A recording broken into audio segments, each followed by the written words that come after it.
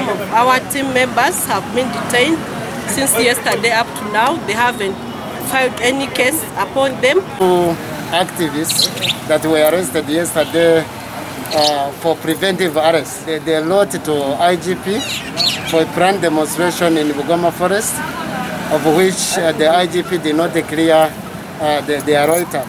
The instructions we have, these people were not cleared by Inspector General of Police. So we have them, then at a later stage we shall be releasing them on bond.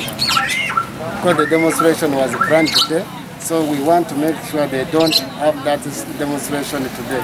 We shall not be intimidated, and we are going to carry out the peaceful means to see that the forest remains. So whatever development is going in the forest should be stopped.